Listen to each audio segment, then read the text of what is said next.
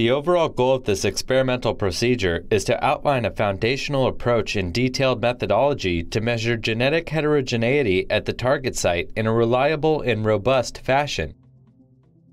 This method can help answer key questions in the gene editing field, such as how can onsite mutagenesis be analyzed and measured. The main advantage of this technique is that it's a standardized methodology for homology-directed repair or gene correction using single-stranded oligonucleotides.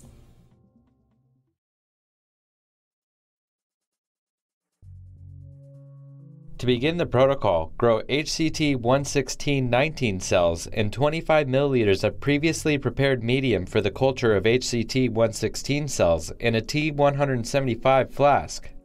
Aspirate the medium and wash the cells with Dolbeco's phosphate buffered saline, or PBS, without calcium and magnesium, then aspirate the PBS.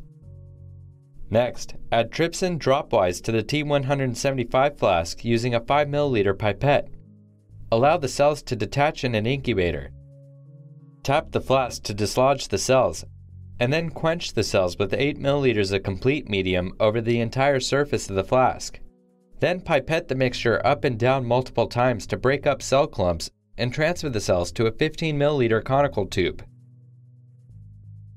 Before spinning the cells down, take 10 microliters from the 15 milliliter conical tube and combine it with 10 microliters of trypan blue to count the cells. Then pellet the cells. Transfer 10 microliters of the cells mixed with trypan blue to the hemocytometer and count the 4 grids around the outside.